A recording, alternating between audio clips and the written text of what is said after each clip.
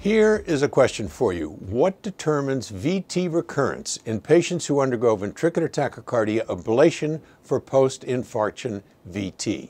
Now in JACC, researchers try to answer that question.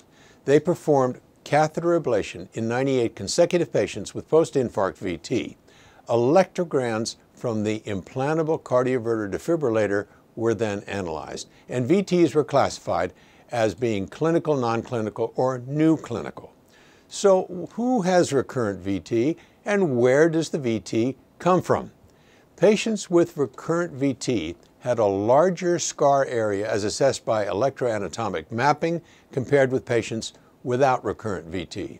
In patients with repeat procedures, the majority of inducible VTs for which a crucial area could be identified were at a distance of about 6 millimeters from the prior ablation lesions.